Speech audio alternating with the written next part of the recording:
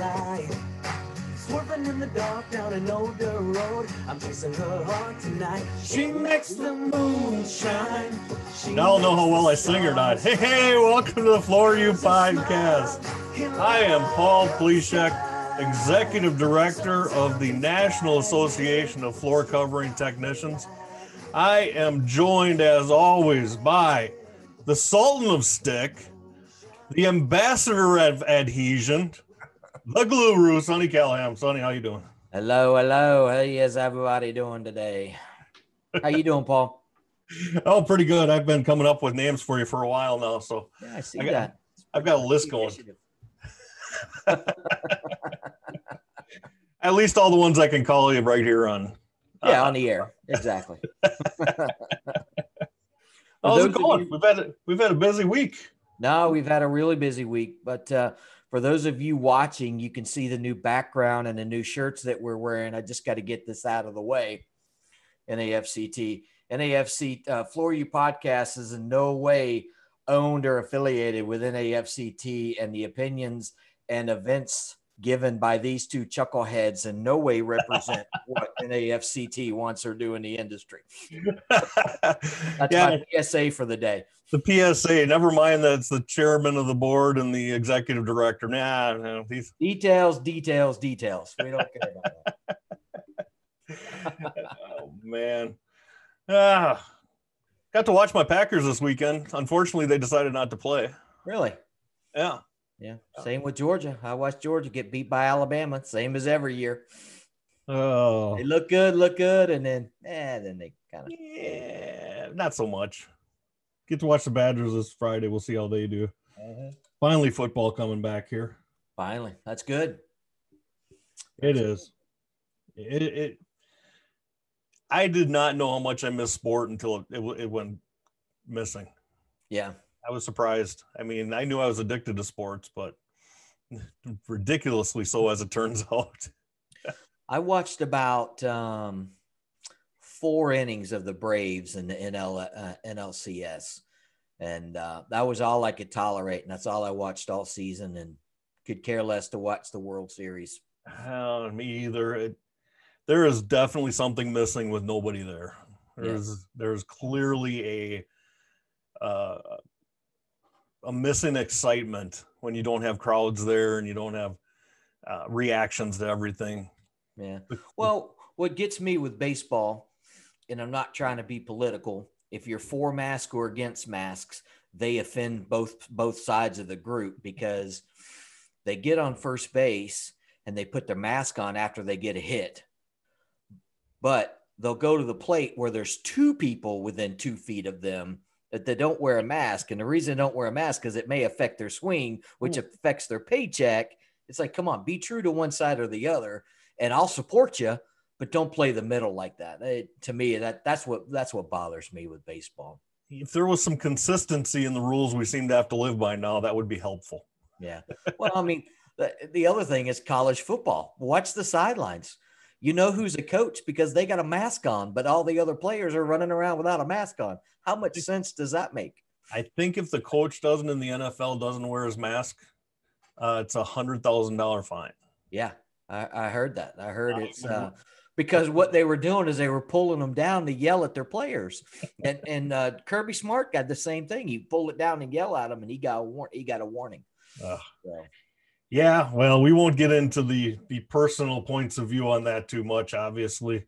Not the time or the place. No. I just bring it out because I think it's funny. So. But we have been busy. There's nothing like starting a new project to keep us on our toes and to Yeah, I'd say we've been busy the past few weeks. I'm assuming pretty much everybody who listens to this podcast has seen some type of press release that we've done, either via Constant Contact, social media, Talk Floor, Floor Focus. I mean, pretty much been in every single trade rag out there, talking about how we've created this new trade association. Excuse me. And Paul and I are just really excited to be a part of it, get it started. At this point, it's been Paul and I for the last 5 years, 6 years now.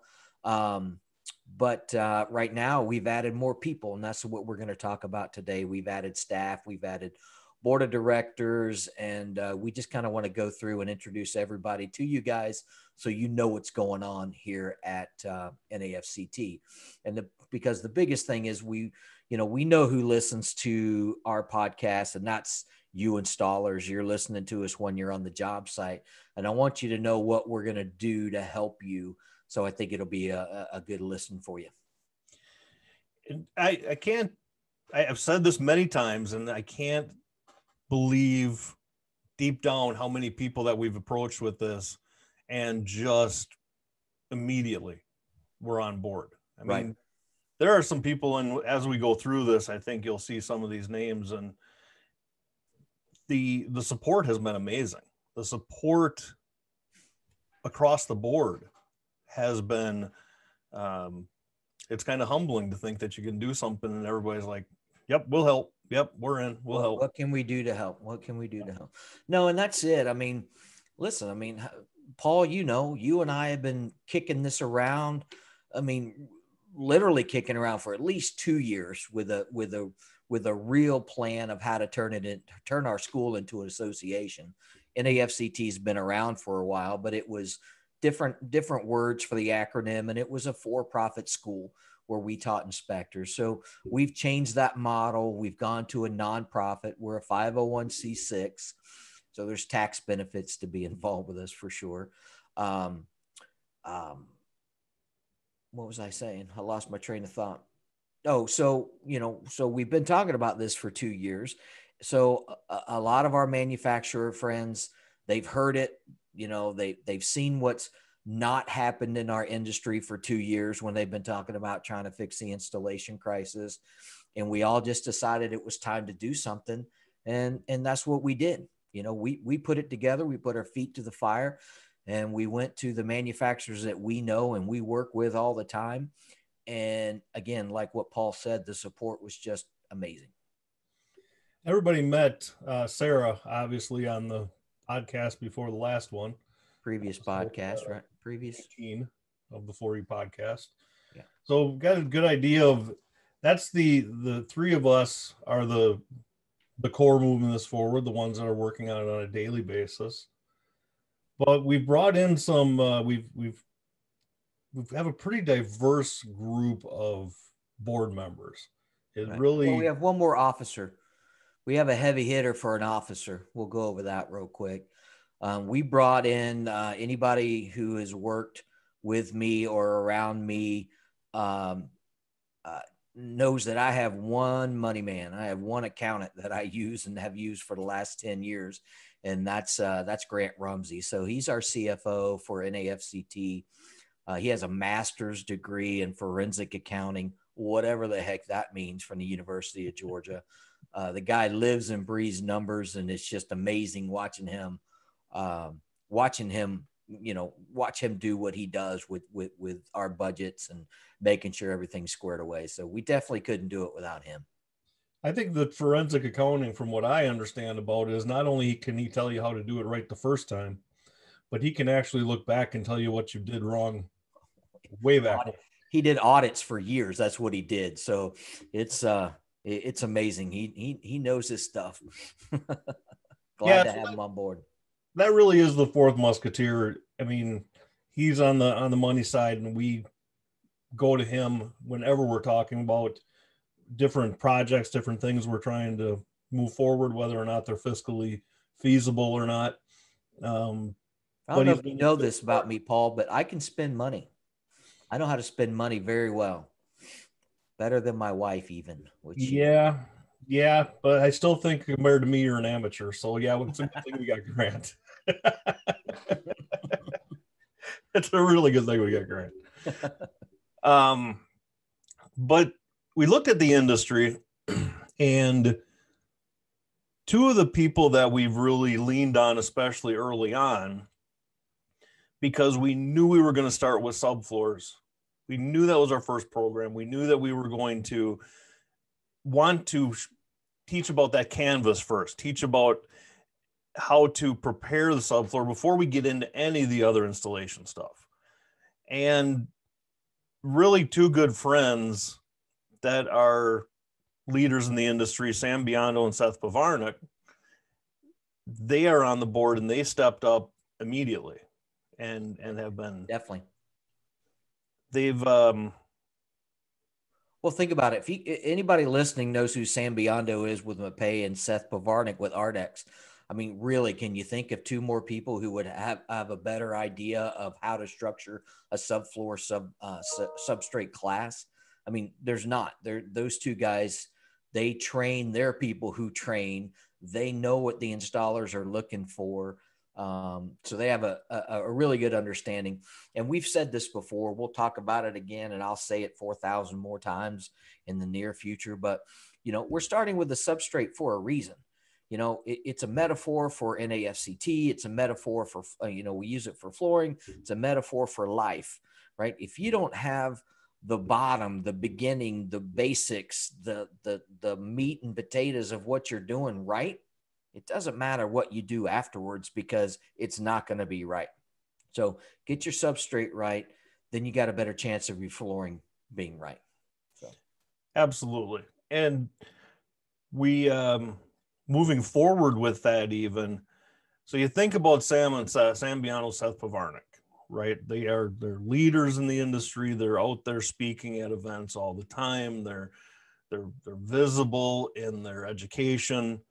And then you go and you add on Shane Jenkins with Shernox.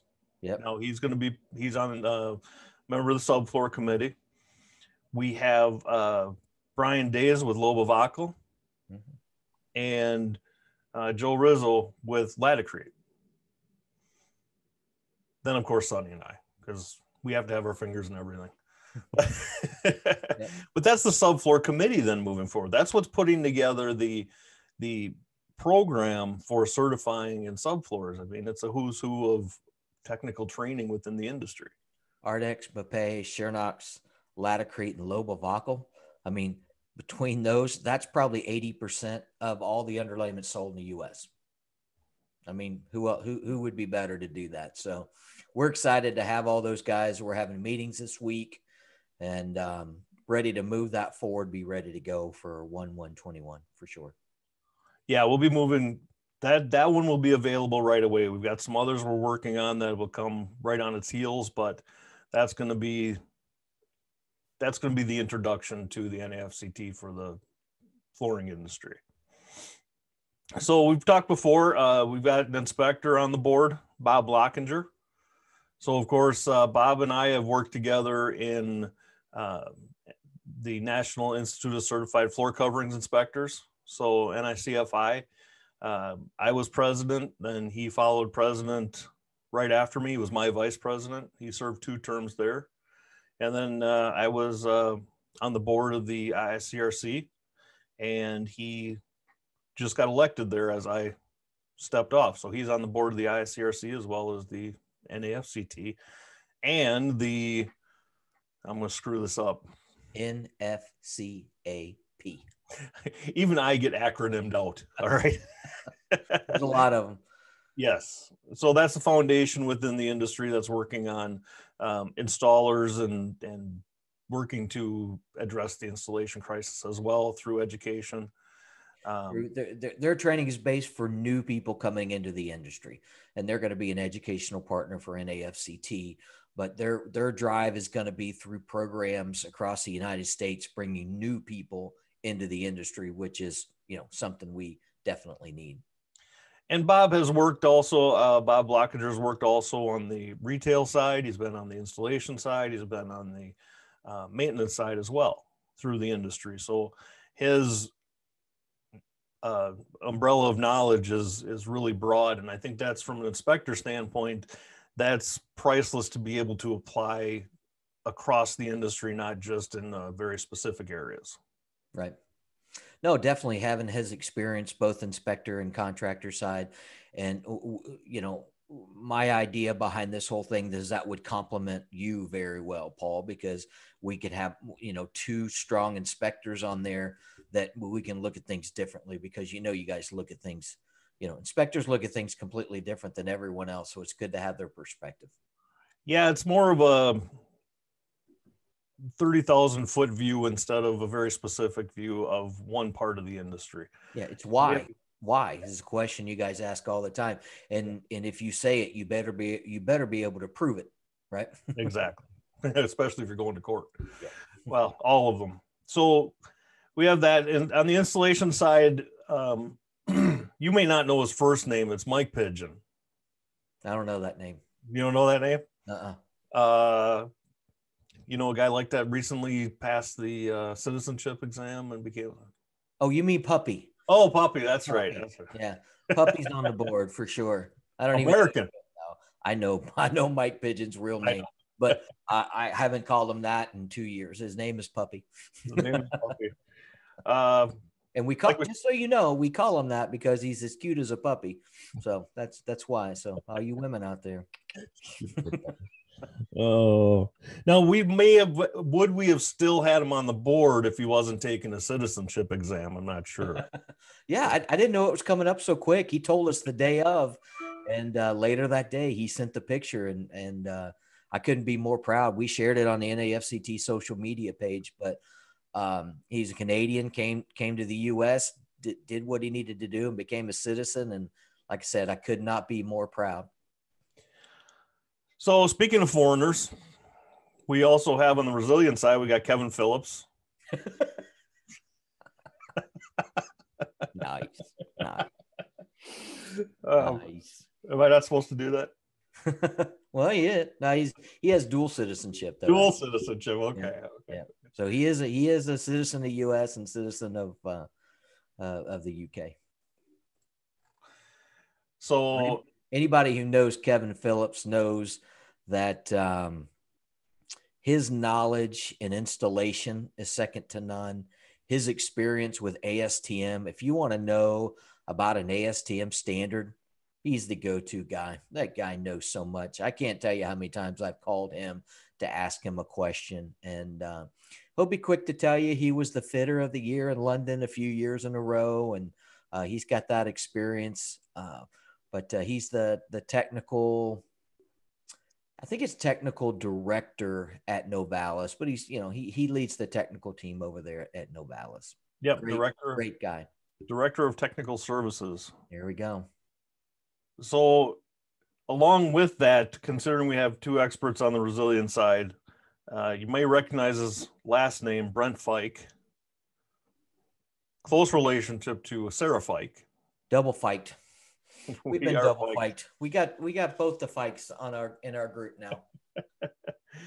So Brent Fike's he's with Ropey Holding Company. And he's been there for a long time, right? Long time. I'm not sure, but it might be the only job he's ever had. Really? Right out of grade school. Huh? Yep. Started work. He's from Alabama. He probably started when he was 4. True. No. True. Maybe that was a number of teeth. No, I'm just kidding. There are Alabama jokes there. I got to give him a roll tide. He beat me this weekend. Roll tide.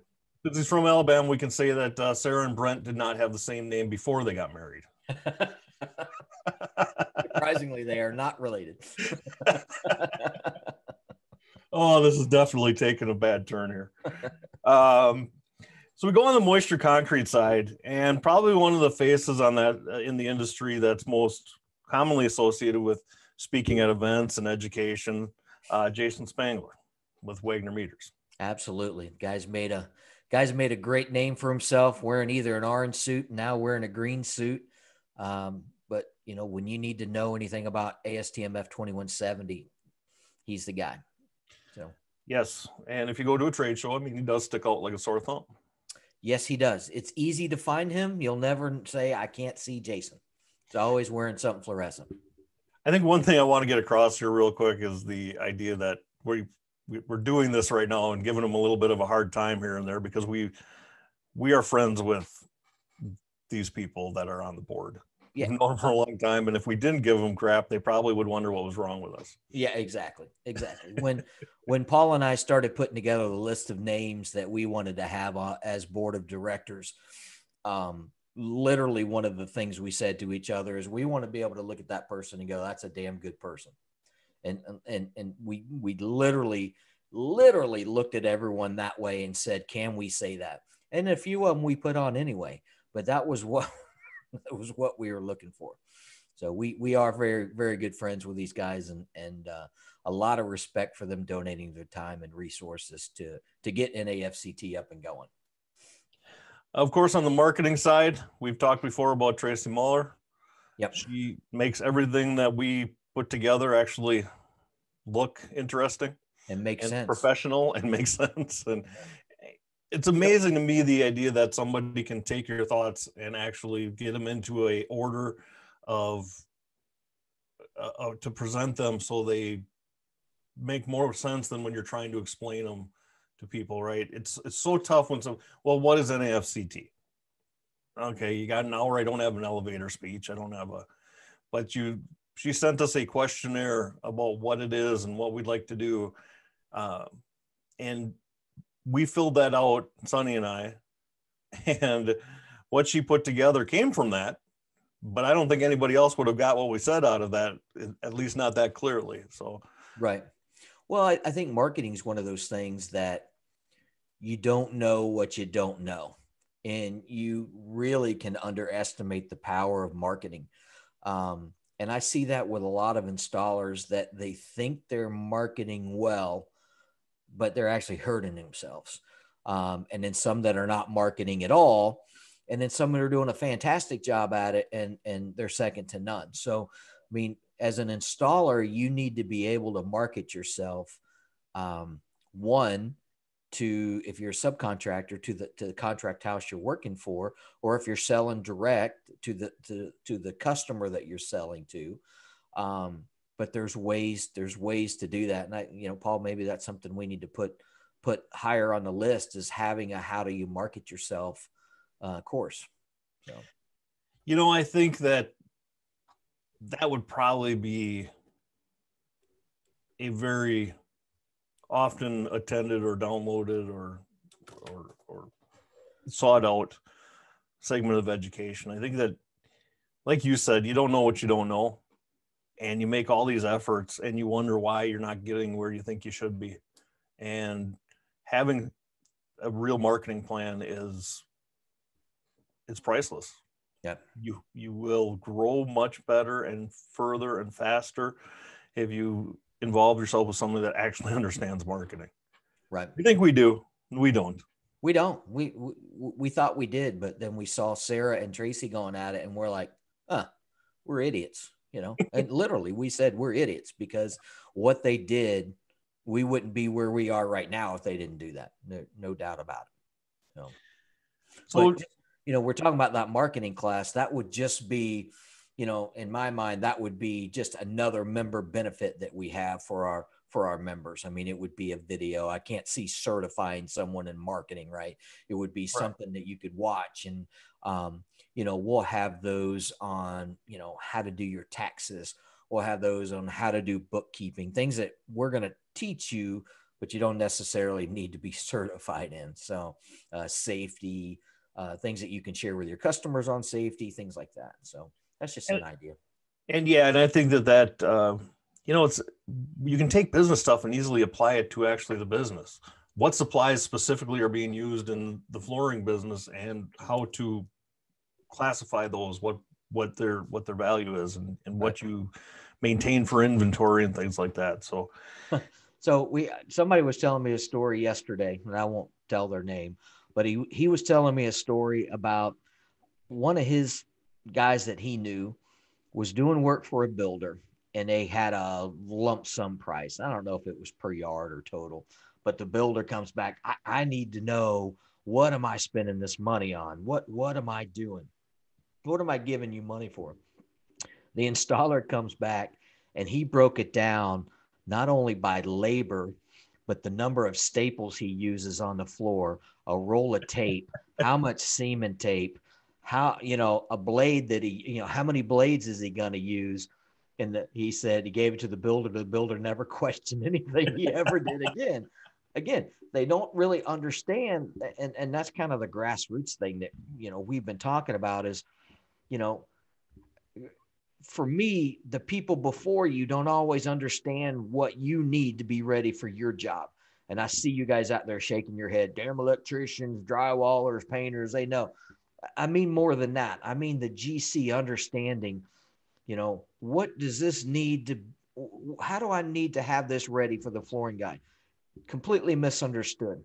There's something that we're going to advocate for installers. We're going to go to GCs and educate them on what needs to be done. So, but not only that, but what do you need to understand to be ready for the guy who comes in behind you? What's a completed job? And that's what grassroots is really all about. Understanding what happens before you and then understanding what happens after you. And if you have that set of skills, you're going to be a better installer and you're going to make more money. That's how it works.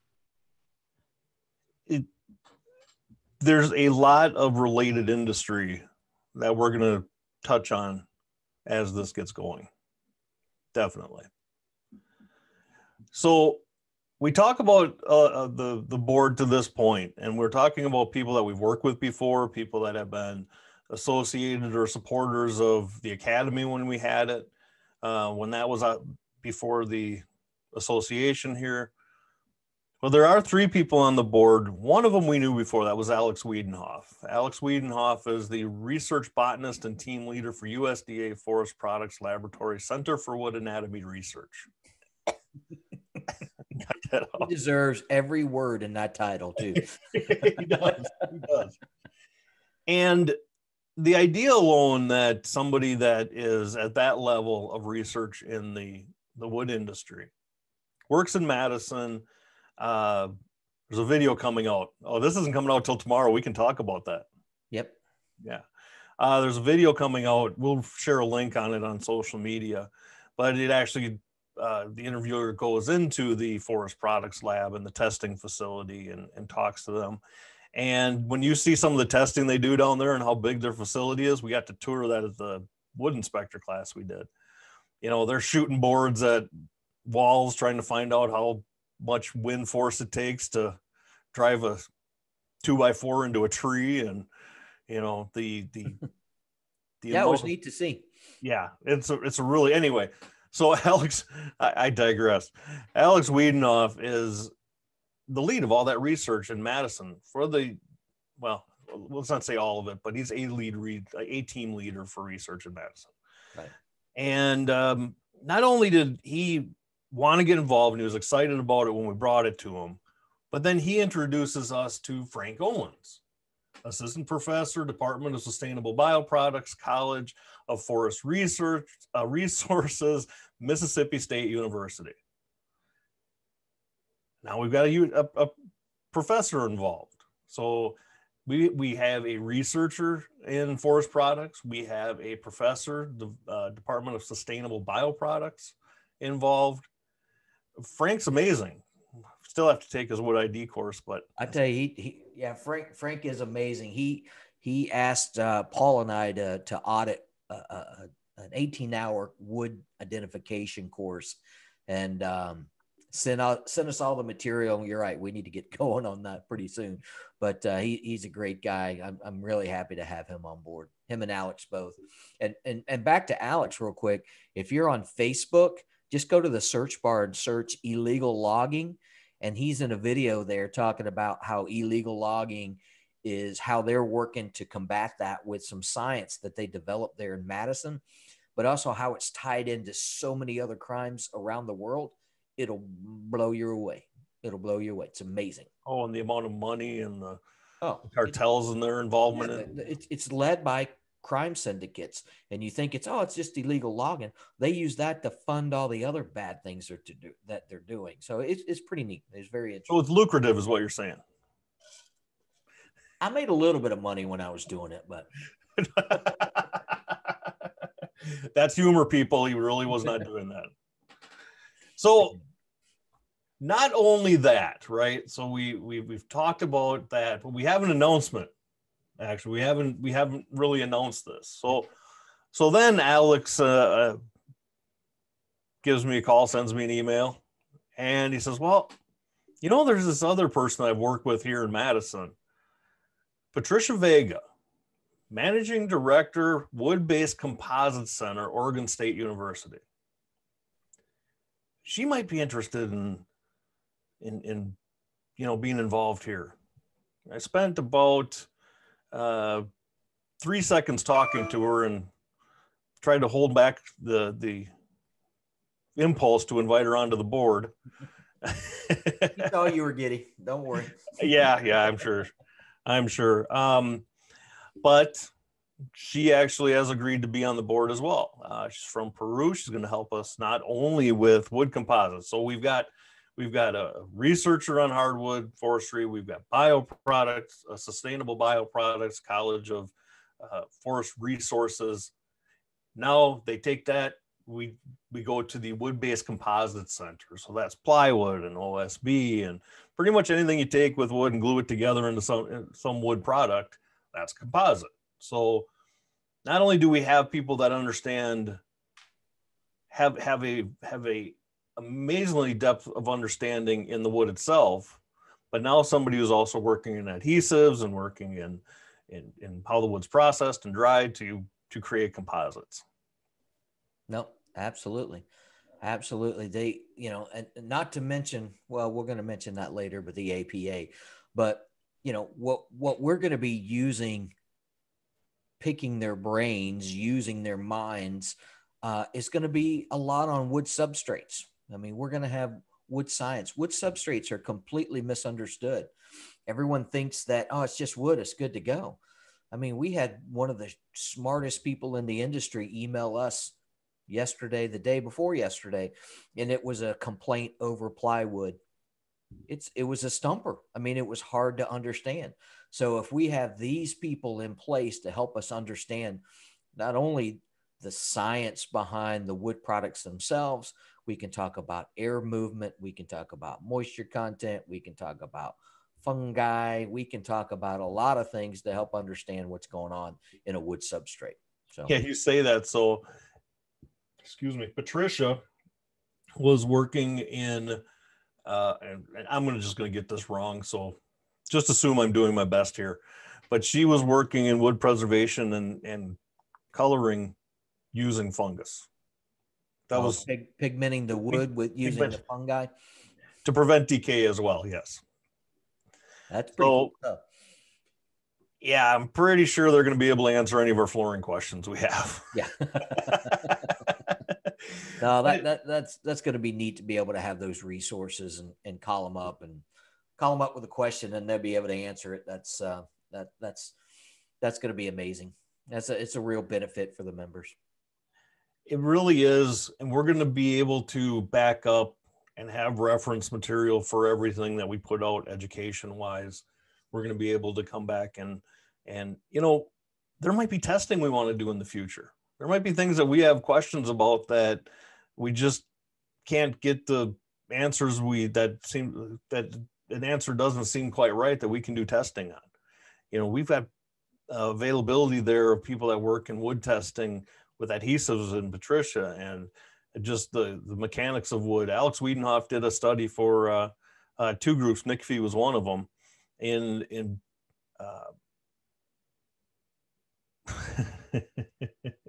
should have written this down before I thought of it. But in moisture gain and the dimensional change, dimensional stability with wood, by species with the amount of moisture it gains and loses. Right. So we've talked a lot about that in the past. Can you determine the size of the board when it was milled based on moisture content and things, and or when it was installed based on moisture content? And he put together a study for that, and that was released not that long ago. But just the amazing amount of resource that we have there for not just our education, but other areas of interest that we can investigate down the road. Yep, I'm excited. So that's the board of directors. We talked about the subfloor committee. We talked about the no, that's not the board of directors. Who did I miss? So when we were talking about puppy, we should have brought up Mr. Don Jewell. Oh, you're right. because I had them written down with Alex, and then I got talking about that. Sorry. Oh God, he's gonna. Sorry, Don. I hope he doesn't watch this and give me crap about. He doesn't, so don't worry. He doesn't. He's not one of the 4 people. I was simply saving the best for last. Oh, there you go. Makes Right, sense. and I had them written right down next to Alex and that, but yeah. No, he comes in with about 30 years experience of installing and finishing wood floors. He's the technical director over at Loba Vacal. He's in charge of all their education, in charge of their technical projects. One of my best friends. He's just a phenomenal guy. We've talked about him before. He's been on the show. He is top 3, in my opinion, in the world on cork. He knows all about cork and how it works, and just an interesting person to have. And we're looking forward to have his input. And we talked a little bit about some of the training. I think we brought it up before, but Lobo Vacal's putting together a training center that's going to be second to none in the industry. Yeah, we've been there. This place is amazing. So those of you in the Southeast will know where it is. It's the old CMH Space warehouse and distribution center in Wadesboro, North Carolina. So as you know, it is humongous. So they've taken a lot of that warehouse space and turned it into a training center. And they have two separate training centers that can house 30 people at a time. So big, large screen. They have work areas so you can do hands-on. They've got a game room, so when you're on breaks, you can play video games. I mean, they've done it right. Not to mention that where you stay out in log cabins called the Shoals. It's a nice place. It's nice and quiet. So it's a very good class. You need to look into it for sure. All right, now we've done the board. We've gone through, so we've had some conversations this week and parts of last week. After announcing this, Sonny and I have made no bones about that we are trying to participate in the industry. We're trying to shore up some areas that maybe are getting missed, increase the number of classes available, working on getting people trained and educated for less cost and more convenience. But as part of trying to work with everybody, we've had some conversations with other trade associations. Hopefully, as an example, last week we had on FCICA, Catherine Church and Pat Kelly. So we had them on. We talked right now. Actually, I've got it. Well, it's shut off now. Sorry, FCICA. I'll be watching again as soon as we're done recording this. Yeah, their convention's going on right now. As a matter of fact, that's when we're recording. So, yep. So we got to talk a lot about that. Sonny met with the board. He's on the board, but he met with the board to talk about NAFCT and FCICA and how things seem to fit there. So won't go too far into that. We talked about that last week. Had some conversation with the National Wood Floor Association, Brett Miller. Excellent conversations about what we can do and some ideas on how to work together and get their standards out. Of course, you know, we're not reinventing the wheel here. The National Wood Floor Association has installation standards. They've got problems, causes, and cures. They've got all the different publications for the industry. So we're working on that. We had National Institute of Certified Floor Coverings Inspectors, NICFI.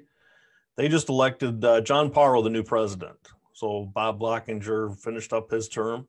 is that official? Yeah. Oh, okay. Yep. All right. Oh yeah, I was on the meeting Monday. Yeah, it was Monday, 2 days ago. So John Parro, elected president. Yeah, they're going to kick my butt. I forgot who was elected vice president. Oh, well. You talked to APA, right? I did. I've spoken with them a couple times, and we're trying to get together a conference call. Explain to them what we're doing, how we have a substrate class. So their document E30 has a section on floors and underlayments. That's just, you talk about tools you need to have in your toolbox, and I talk about 1869, 2170, and 710. if you're a project manager or you sell jobs, you need to have E30 from the APA in your toolbox. It's that important. So we're looking to combine a lot of that data that's in there, use some of the pictures. And again, not trying to reinvent the wheel. We're trying to just get the information to use and let you know where to look for it if something were to change. Absolutely. APA, all those publications are free, right? Yeah, as long as you sign up, give them your email address and sign up and create an account, you can download all that for free. Absolutely free. They're PDFs. So I've got a complete folder just full of APA documents that make it real easy to get to, but you can also just go to their website and look whatever you want in case it's been updated. And it was just updated in 2019, by the way. Disclaimer, if we're wrong, we're wrong. we don't know for sure if they're free or not, but everything I've seen is not all of them are free, but there are a lot of them that are free. Some of the more advanced books, yes, they cost money. Yeah. Okay. Certainly not all of them are free. Yeah, I'm on that site pretty regularly. We had conversation with the directors at the Floor Covering Education Foundation and WFCA. Yep. Those are together right now, but always wanted to refer to them separately because they will be the Floor Covering Education Foundation will be a independent entity here at some point. Right. He runs the day-to-day. Steve Abernathy is going to take over running it. So we had a meeting with those two and Scott Humphreys. So really good meeting, talk with them. And, I found it funny. One of the comments from Scott Humphreys when we were on the call, and I'm feeling Paul cringe right there, but I really respected it that, he said, we do not feel like you're going to be competition with us with the CFI. We welcome anybody who's going to try to better the industry. And he feels like that's what we're trying to do. And I really respected him for saying that. And I don't think it's going to be a conflict. We're both going to do training and we're both going to try to make this industry better. And that's really what it's all about. So it was a great conversation. We always appreciate that sentiment when we're talking with people, because that's really what we're working hard to get across. Yep. It's right in our mission statement, and somebody's going to go, oh, it's a mission statement. That doesn't mean anything. Well, it does. I mean, we've seen all these associations and organizations just be islands out there. I've got this. You've got, I don't have what they have. Well, heck with that. All right. We all need to work together because you know what? Somebody may have a better program here than your program. So let's take that one and let's get it all together and combine it and make the right thing for the installer. So you hear us talk about career path all the time. And depending on what flooring or what side of the industry you want to go in, you're going to pick and choose which one you go to, and you deserve to know which one's better and not just spend money somewhere because somebody said take that class. So that's kind of the way we're looking at it. And we want everyone else to look at it that way and, and work with us as much as we want to work with them. We had a meeting with CRC, met with Michael Dakduk and Kevin Pearson, the chair and the executive director. Just mostly an introduction, telling them what we're about. Of course, I knew them, but more letting them get to know Sonny a little bit and saw some areas there we can work together. Mm-hmm. Absolutely. Great call. And again, they were shocked that we were going around calling these associations. They couldn't believe that someone was being that proactive. It's like, we're the new kid on the block. We've got to introduce ourselves. Most of these people we know. I mean, FCICA. How well do I know FCICA? I'm on the board. I know everyone there, but we still took the time, told them what we're going to do. It's just about being respect. I mean, what did The Rock say? You don't reach into another man's refrigerator without asking for permission first. So you just gotta understand what you're doing, and doing these introductions, I think is going to go a long way in getting us all to work together. Definitely. CRI. I spoke with CRI. That was an interesting conversation. But, part of what we want to do is in our training, we want to reference 104, 105. I mean, that's the document when it comes to residential and commercial flooring, carpet installation. And we want to make sure that everyone who goes through has a copy of that, because again, another toolbox you have in your toolbox may not be a tool, but it's a document to show you why you have to do it. Why are you taking the time to do this? Why are you doing this? You can just show the builder, show the contractor, show the homeowner, this is how you do it right. And that's really part, I'm going to skip ahead for a second here. That's really part of our two-prong approach that we've got. I mean, we want to get installers on board, and we want to get them certified, and we want to have them trained to know where to find these documents, to know where to reference, to know how to do it right, to know how to protect themselves. There's so many things they need to know. But once we get that base of certified installers, it's going to be our responsibility to go out and teach the homeowners, teach the general contractors, teach the architects. This is why these guys are certified and girls are certified. This is why. This is what they need to do. You need to look for a certified installer. May not be NAFCT certified, maybe CFI certified, maybe NWFA certified, right? Mm-hmm. That's the point we're trying to get across. Just certified. That's what's going to build the industry and make it better. CRI can't do it by themselves. We can't do it by ourselves. NWFA can't do it by themselves. The base of people that they all have together is still a tenth of what we need before we could make a certification required. Imagine somebody coming out, say you had to have a certified installer, and there's only, say, 15,000 of them across the country. That's not enough. That's going to drive their cost up to where they're going to be like, nope, I'm not going to do it. I'm just going to take my chances with something else.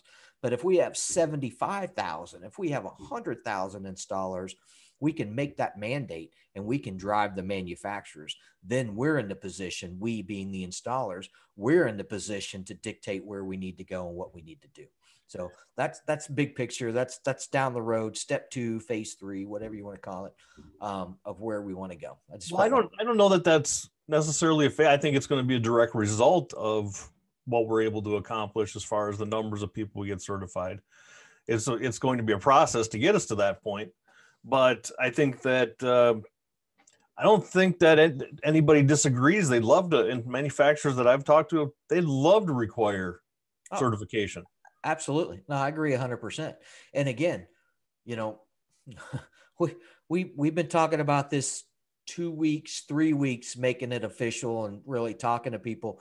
We've already got 11 founding members, or 10 officially, but one more is coming on board. 10 official founding members who donated a significant amount of money to help us get this up and going. So imagine next year when we're up and going and we're trying to get our educational partners, you know, we're going to have 50 to 75 educational partners, associate members. We're going to have that pool of manufacturers that they're going to see what we're doing and they're going to be like, oh, okay, well, if we can demand that and the competitors are going to command that or demand that's worthwhile, because it only protects them, right? I mean, Absolutely. Why would you not want a certified guy doing it? So speaking of founding members, we are accepting founding members to the end of the year. If anybody out there would like to get involved, you can contact Sonny or I. But, you know, one of the things with founding members is those are the groups we're going to offering positions on the educational committees right away, right? So if you're a founding member and you're invested and involved, I mean, that's why we're talking about the people on the subfloor committee that we have. They got in as founding members. They didn't pay to be on that committee, but they're invested in the organization and we gave them an opportunity at it, right? Yeah, it's a commitment. I mean, it's essentially a membership fee, right, for 2020, but we really don't have anything to offer in 2020 other than developing the curriculum. Now, when 1/1/21 hits, we'll have courses, we'll have videos, we'll have webinars, we'll have more member benefits than a lot of other associations, just because we want to get people involved. Installers, by the way, are just going to be $100 a year. So that's all it takes to be a member if you're an installer. So keep that in the back of your mind. And if you want to help develop the curriculum, I've sent this out on multiple social media sites trying to get installers to get involved. We want installers involved on the committees. right? Yes. Please, if you're listening to this and you're an installer and you want to get involved in committees, even if you've never done it before, we value your input. See how this works. There may be other committees that you want to be on as well, but we want your input. That's the only way this works. Again, can't have a bunch of suits, can't have a bunch of manufacturers who, even look at our board. We have a lot of installer based people on here, but none of us install day to day anymore. It's been years, right? We need that influence from the installers, and we need you guys to participate. Well, and we're talking about this as a trade association. This is a trade association for the people that are working every day in the industry, like you're saying, installers. We'll have retailer stuff out there as well. We're going to be broader based than just installation, but and as a trade association, it's our job to help make the industry better for our members. And a big part of that is getting installers in a position to be able to communicate with manufacturers and standards bodies and the industry overall to communicate things in the industry they think need changing or things that need to be addressed. This is going to be a forum for that. We have the ability to create that interaction, and that's what we're going to do. Right. That the advocacy aspect of what we're trying to do, even I didn't understand the true magnitude of it till just a few weeks ago when we started doing this. But imagine having representation at ASTM. Imagine having representation at ANSI standards, NWFA guidelines, CRI, even with us. That's a huge influence because you're the ones who are ultimately using it. Guess who's writing those standards now? Manufacturers. And I'm a manufacturer, so let me put that in there first. I'm a manufacturer and I help write these. Guess who we're writing those things to protect? The people in the room, right? And it's not that we're trying to do anything bad to installers, but if there's a gray area, it's going to go towards the manufacturer, I guess would be a better way to put that. Well, and you don't know somebody else's point of view unless they're participating.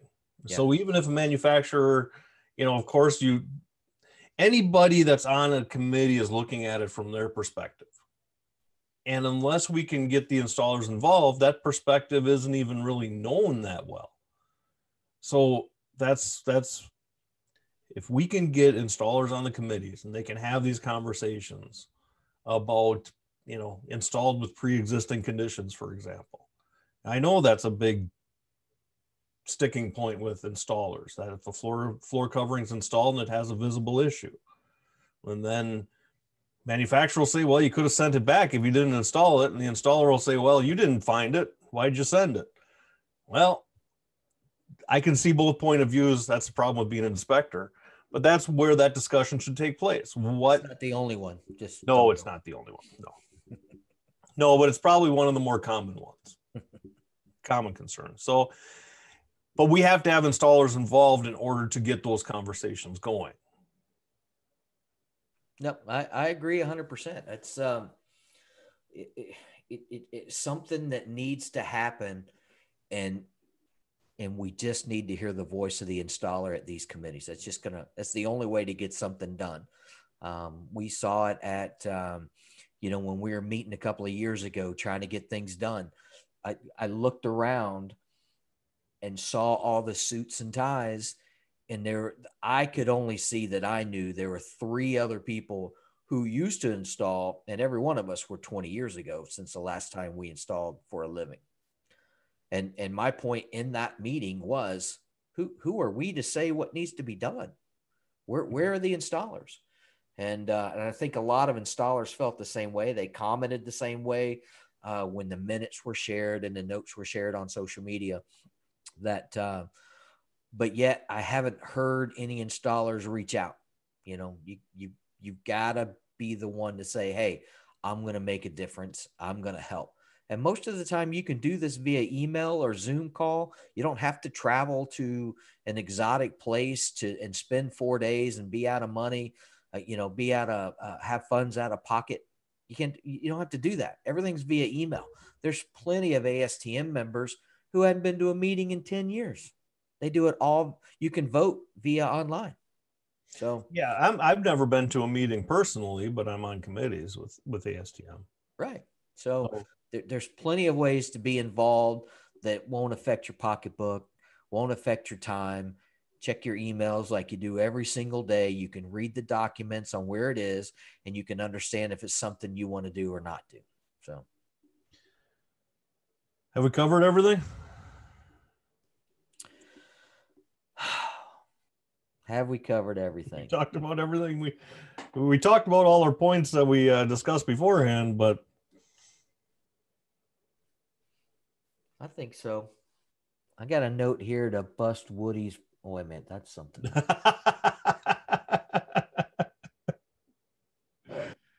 We could shut off the phones after giving everybody a hard time and introducing the board. No, I again, I can't overemphasize how much we want the installers to get involved with this. Two, we're not trying to take over anything that's already in the industry. I'm members with most of the other trade associations. Most of them have reached out, or we've reached to them. Mm-hmm. I think it's going to be a great relationship between all of us, and I'm excited about it, but we need your input. That's the most important thing. We can't do it without the installers out there, project managers, inspectors, salespeople, technical salespeople. We're looking to have almost 40 classes by the end of 2021. There's going to be something in there that you're going to want to take, and you got to be a member to take the class. So I think you'll be excited about it. We'll have more, we'll have more announcements as the year comes closer to an end, and we get closer to 1/1/21, and be excited to show you what NAFCT for you is all about. NAFCT for you. That's where you find us on social media. Yep. You can find Sonny. You can contact Sonny at NAFCT.com. Paul at NAFCT.com. I probably have, of all the groups of friends that I have, I by far have more floor covering family on there than I do in any other group. The second group is probably people I went to junior high with that I haven't seen in 35 years, but for some reason they want to be involved in my life. But flooring is definitely the biggest group that I have, and it's great to have. My Facebook is just filled with flooring feeds every single day. Yep. I every time a group comes up or a group invite, it's like, okay, one more group. Well, thank you all for listening. We'll be back next week. Both of you. Both? No. There'll be dozens. We're up to 18, I think. We got 100 subscribers. Come on now. Thanks, everybody. We will see you again next week. Adios, amigos. Smile can light up the sky. Sometimes it's frightening, struck by a light.